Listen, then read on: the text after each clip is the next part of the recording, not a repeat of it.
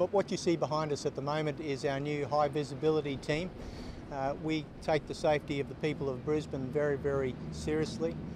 This new team is aimed to be able to be deployed anywhere around the city where crowds are gathered, to provide reassurance to the community that we're going to keep them safe and be able to respond to any incident of any kind that occurs.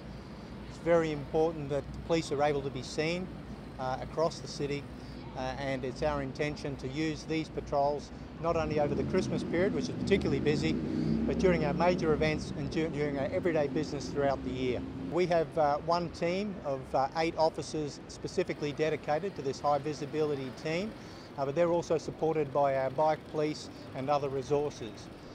Part of being highly visible is not just about our officers, it's about being able to see them and also the equipment that they use. We want everyone that's going about their business in the city to feel safe, and should anything occur, know that we can get a response to you very quickly.